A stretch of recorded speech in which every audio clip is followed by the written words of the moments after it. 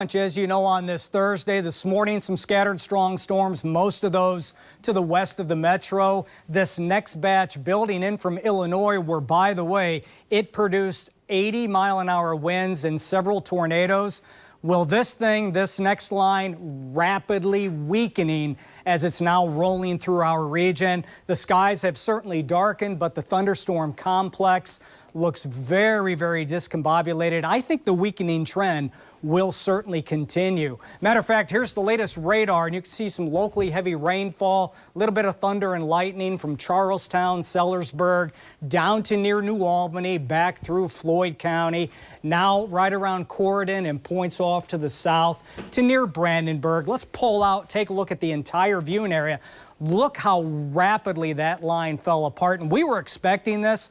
We simply did not have the fuel or the instability to keep these showers and storms going. Some great news. Notice how they are a little bit more intense the farther west you go along the Ohio River from Owensboro, Henderson, Evansville. That's where there is a little bit more instability in the atmosphere. But in our region, yes, they will continue to weaken. Want to show you the wind gusts, and typically what I look for here as far as a severe wind gust is concerned, the brighter shades of green. Now, this is way up in the atmosphere, so that's why you're looking at all this. But as you get closer to the actual line, we don't have those bright greens. So that's telling me the severe wind gusts are really starting to come down, and a lot of this is now sub-severe, and I think that trend will continue. Having said that, National Weather Service continues to have this severe thunderstorm warning in effect until 5:15.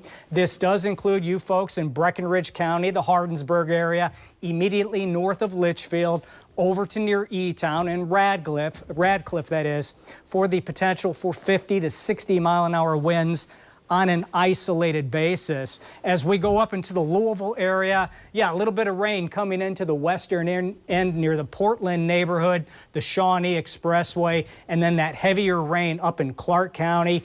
But the warnings that were in effect for a good chunk of southern Indiana have now expired or been canceled as this line continues to fizzle. Here's a look at your futurecast, and boy, that's really got a great handle on the line weakening as it rapidly tracks off to the southeast. And then later on tonight, we'll have a chance for a few more storms popping up. Any of the stronger cores overnight could have a little bit of hail, so that's something I will be watching. Hey, there's the severe thunderstorm watch. This will likely continue to be chiseled away rapidly early this evening from northwest to southeast as the severe threat is now waning. So strong to severe storms, we have them right now. They are weakening. Any of the heaviest cores the next hour or so, a scattered damaging wind gust cannot be ruled out. And then we'll get more scattered storms in here late tonight.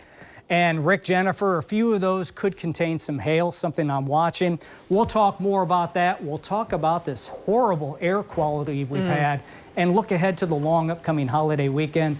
That's all next on your 7-day. But some good news, this line is weakening and weakening fast. All right. Thank you, Jeff.